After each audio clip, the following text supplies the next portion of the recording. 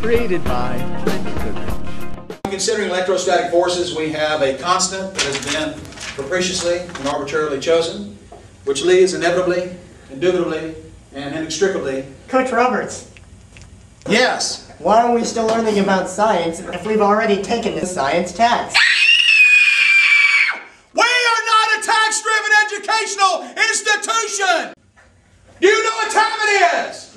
What time is it? It's math time.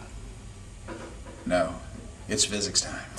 The physics question today is, if a ball is dropped from a designated height in free fall from rest and requires 2 seconds to strike the ground, from what height was the ball dropped?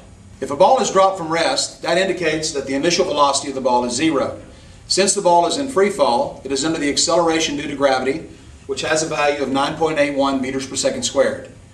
And if it requires 2 seconds for the ball from the time it's dropped to strike the ground, the most appropriate equation to solve this would be the distance is equal to 1/2 times the acceleration multiplied by the time squared. A, 4.9 meters, B, 9.81 meters, C, 19.62 meters, or D, 5,280 feet.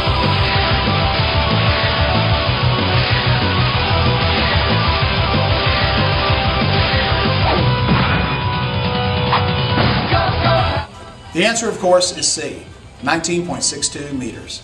Oh, it's physics time, it's physics time, it's physics time, it's physics time, it's physics time. Yeah.